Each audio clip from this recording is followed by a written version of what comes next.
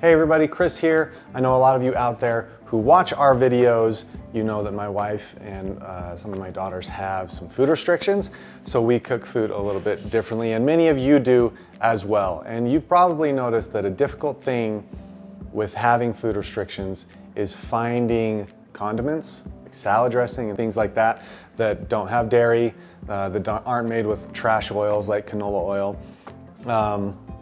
And so we are going to make a dressing today, and that's what we're going to show, and then we'll just make a quick salad afterwards. But this is a great dressing that's good on salads. It's good tossed with, chicken wings if you're eating meat. If you're not, then dipped in vegetables. Super delicious, very, very easy. This is a garlic and lemon tahini dressing. Let's do it. First thing we're going to do is infuse our olive oil with garlic flavor.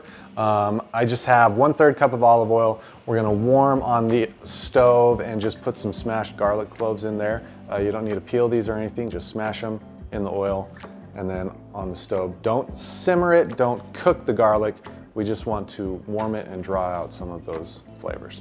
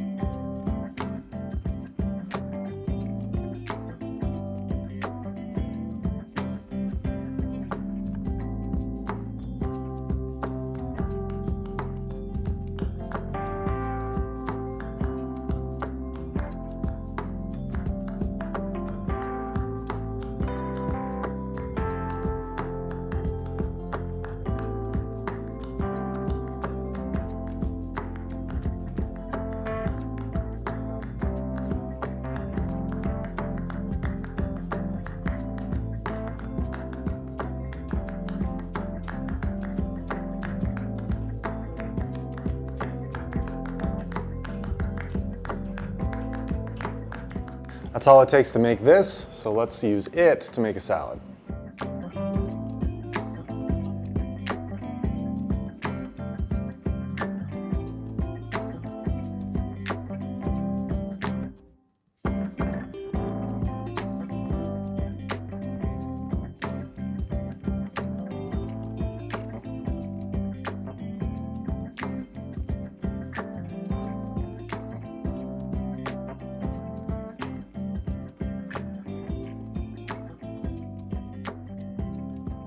Super delicious salad, but remember, this is not a salad recipe that we're sharing. This is the dressing.